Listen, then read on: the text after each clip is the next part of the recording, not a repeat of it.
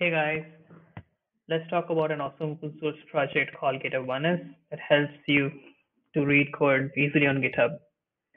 It is developed by conwnet and you can view the code in github.com/conwnet/Github1s. We provide the URL as well in the description so that it's easy for you to reach out to the code.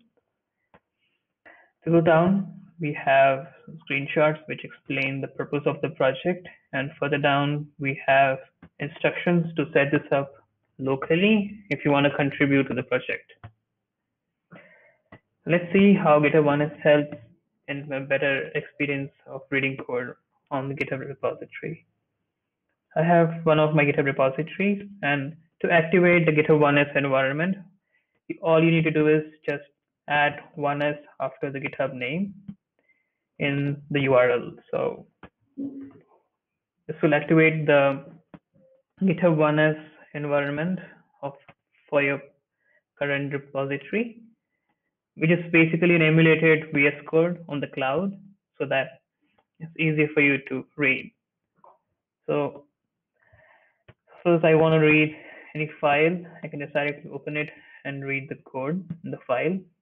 Or if I want to understand a package, say config inside lib, I can open any file in that package.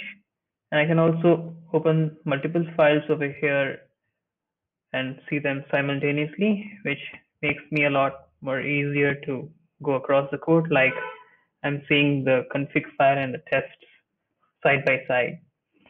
Now imagine if this wasn't there and you have to stick again with the traditional GitHub view to understand your GitHub code. So it's a lot more tedious. You'll see, like, let's again try to put the same package and understand the code from there.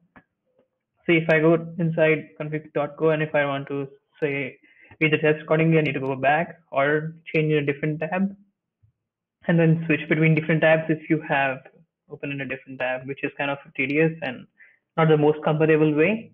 But with Github1s, it makes a lot more easier to read the code on the go. So you don't have to take headaches of cloning the project just because you just want to read the code or you just want to see a particular code block.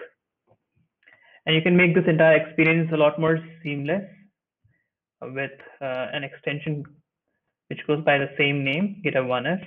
You can download that from the Chrome store. Let's try doing that.